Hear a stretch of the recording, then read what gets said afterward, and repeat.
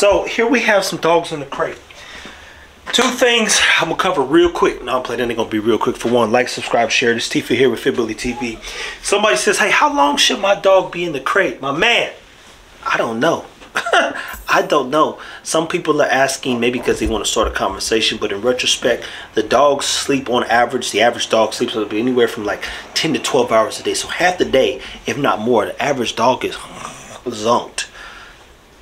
The dog needs to get exercise. It needs to get out and stretch his leg. It needs to get trained. So our dogs are on an extensive schedule. We built a playground on the side of the house for the pups. They're about to go out there and play. When they come back in, they go back in the crate. Are there times where I let them roam around, run around, and have a good time? Absolutely. Are there walks? Are there training times? Absolutely. They're just babies though, so you just want them to grow up, have a good time. But how long should the dog be in the crate? I don't know. But definitely not all day and definitely not all night.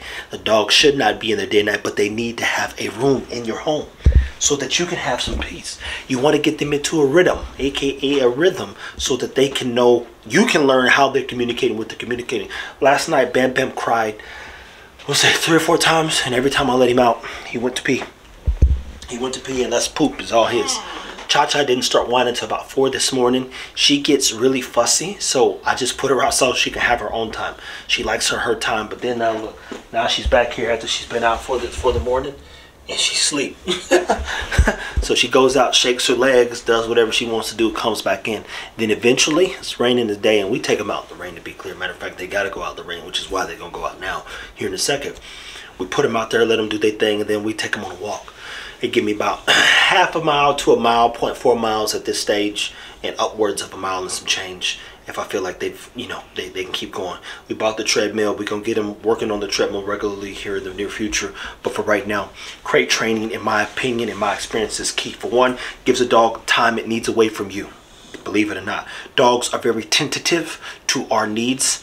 And what happens is they start following us around, checking on us all the time. So that in itself, just imagine you doing that. It's stressful. So you put them in the crate, they get to relax. Sometimes I cover the crate out so they can relax even more. And that's if they're like being real fussy. So they need their own personal time. You need your own personal time. You don't want to dog up your butt, especially if you getting some butt. so have that dog, and the other thing you don't want to do is have create separation anxiety. So early on, if the dog does not know that it's got to, you know, like y'all both need personal time. Now, when you're not around and you're not with the dog, what is it doing? It's tearing up your house. It's destroying the walls. Hell, it's breaking the cage and messing the cage up, trying to get out to get to you.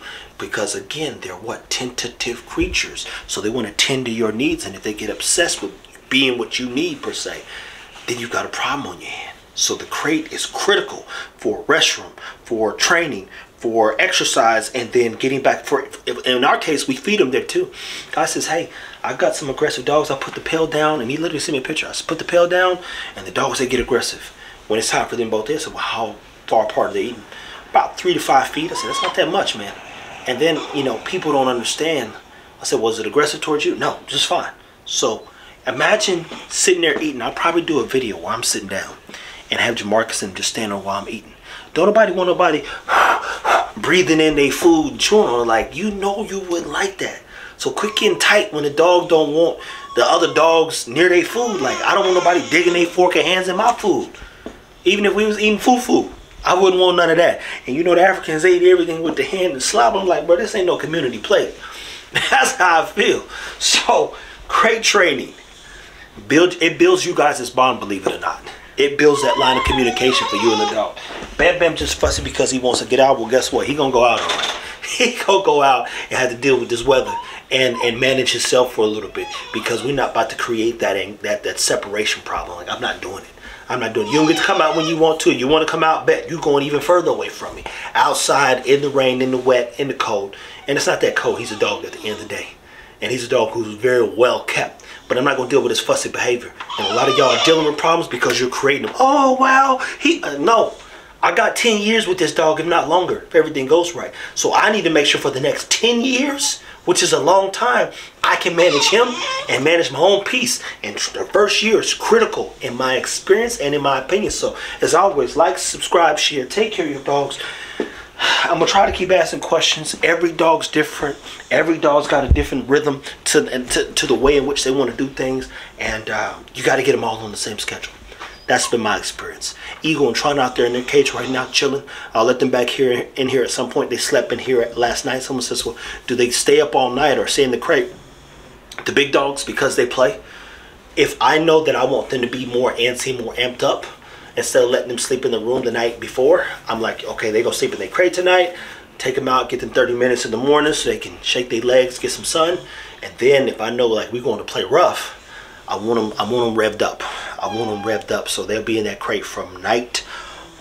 They go out, use the bathroom at night, use the bathroom, they eat such and such, and then for almost an hour and a half, 2, we go and play rough. They pull, drag bags up hills, water, rain, all kinds of crazy stuff, right? So it really just depends, but for the most part, throughout most days, I'll let them in here after they use the bathroom in the morning, or they'll just be in here and they'll come back in here. They'll be in here the rest of the day, and then closer to the evening, I'll put them back in the crate so they can relax, get ready to eat their dinner, and then kind of go from there. So stay tuned, take care of your dogs, people. I'll try to answer more questions, do some more videos, but the crate is not the enemy. It's an opportunity for you guys to learn from your dog, with your dog, and be better because of your dog, people. As always, take care of your dogs, and good luck.